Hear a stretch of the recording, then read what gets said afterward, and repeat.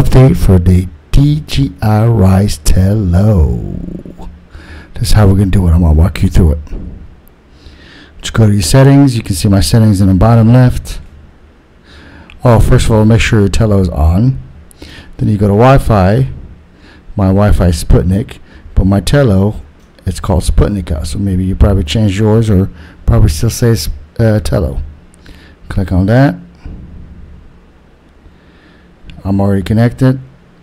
Exit. Go to your Tello app. Boom, you're on your Tello app. Go to your settings button, which is the third on the left.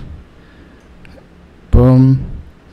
Go to where the bottom it says more, and right underneath the top left, all the way, see that little drone sign right underneath it.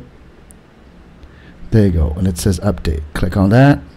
This is your updates. You hit start, and that should do it.